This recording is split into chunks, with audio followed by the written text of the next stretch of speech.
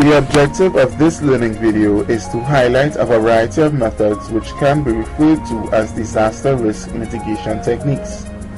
These are activities which can be used to reduce the risk of damage to land, crops and livestock caused by natural disasters such as bushfires, hurricanes, floods, and invasion of pests. Here are some of the methods adopted by farmers in other parts of the world.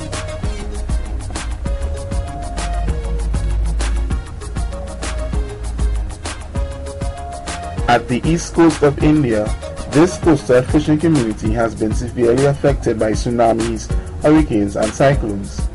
In order to protect their land, their livestock, the coastal line, and their community itself, these villagers have planted a massive amount of fast-growing pine trees that act as a bioshield.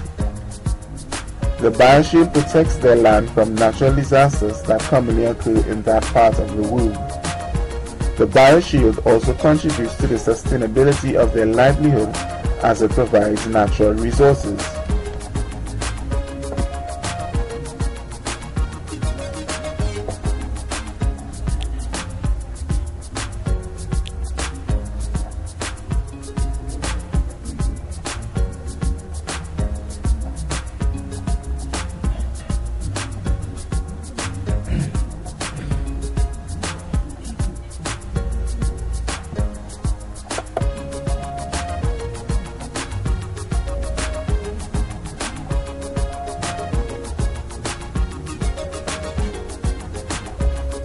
In Gaibandha, a rural area of India, regular floods and river erosion causes loss of crops and homes.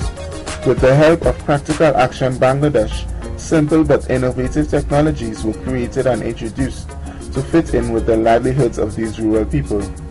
These technologies are functional within the existing environment and assist in combating natural disasters. Sandbar cultivation was introduced as a form of production to make the best use of marginal lands and to combat against pests. Here is a diagram which illustrates sandbar cultivation used to grow and harvest pumpkins. Floating gardens are another method of vegetable cultivation. This method of layering, which allows many types of vegetable crops to be grown, despite the threat of flood waters. This diagram illustrates this technology.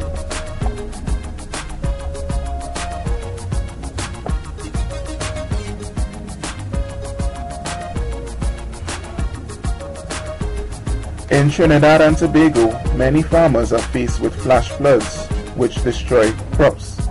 This farmer in the south of the country has had a nearby river dredged to allow a deeper and wider path for the passage of water. In doing so, he protects his crops from flood damage.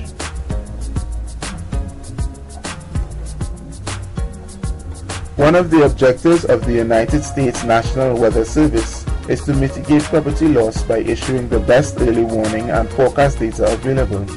In order to do so, this institute makes use of a variety of machines which measure wind speed, rainfall levels, and a multitude of other climatic data. At the University of the West Indies Agricultural Field Station, there are a variety of instruments which can be used to serve this purpose. However, due to inactivity, the valuable information it provides is not distributed to agricultural stakeholders on a timely basis.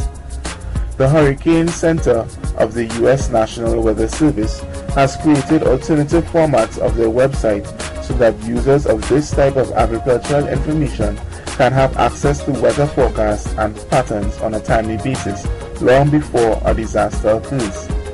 These formats include a text-only version for users with slow or inefficient internet connections and a mobile version for cell phone and smartphone users who can access information at any time.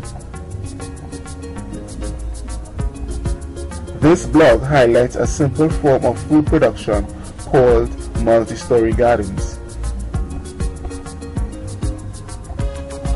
Originating from Kenya, this technology uses tin cans and a crocus bag.